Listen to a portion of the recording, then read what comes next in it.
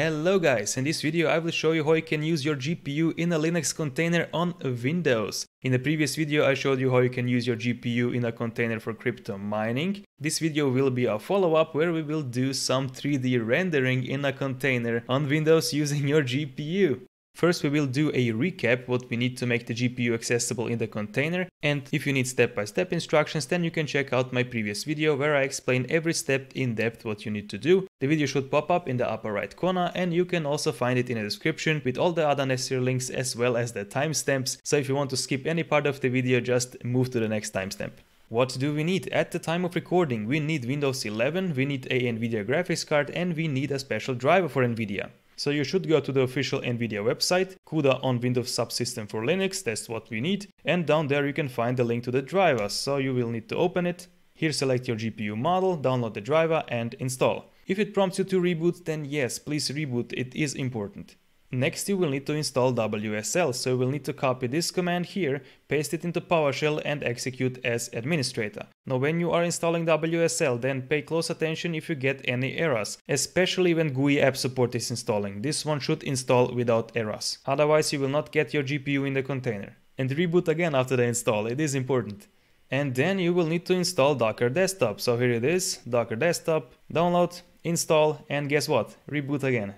Now you should be good to go with your Docker Desktop running, and you can do a final test in PowerShell. Now in PowerShell I'm in as administrator, and the final check is to execute this command where we run the sample CUDA container, and the important option here is --GPUs all. This one makes sure that the GPU is accessible within the container. Run it.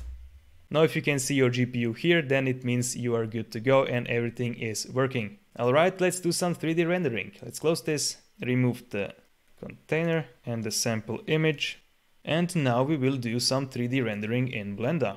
On the official blender.org download site you can find some interesting demo files which you can render.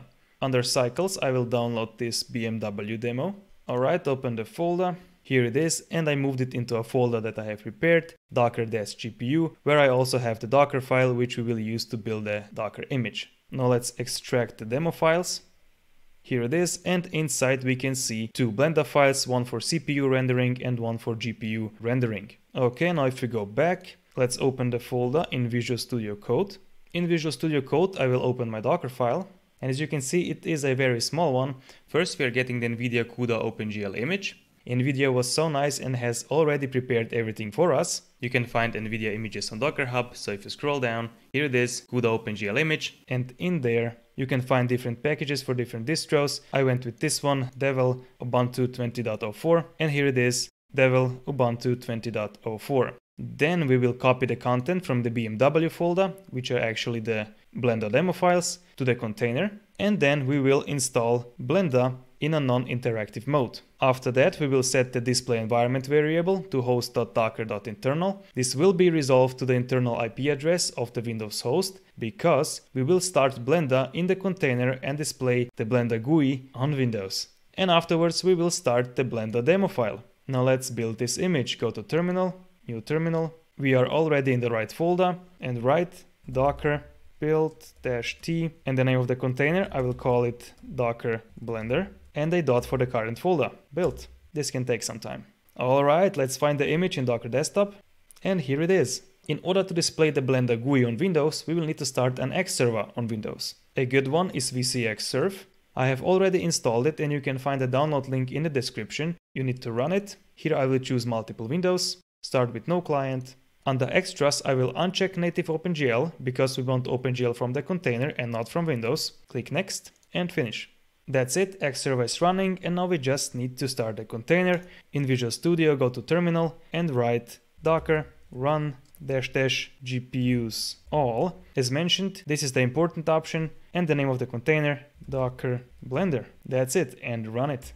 It's building up. And here it is, Blender running in the container and displayed on Windows. Now let's check if we can see the GPU. Go to Edit, Preferences.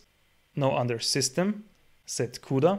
And here is our GPU, so you should be able to see your GPU here. Alright, Blender has recognized the GPU. Close this one. Now go to Render and Render Image. The first time you will try to render, you will see this loading render kernels. This can take some time, and after that rendering will start. In the meantime, I started the MSI Afterburner here just to see if the GPU is really doing something.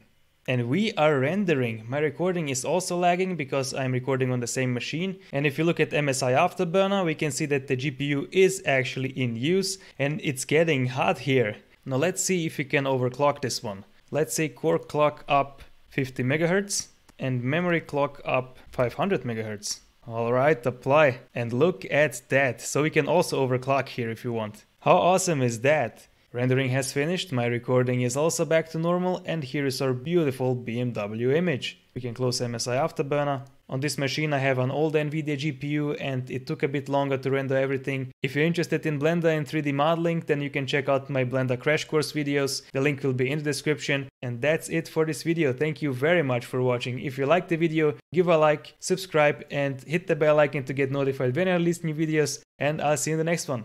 Bye.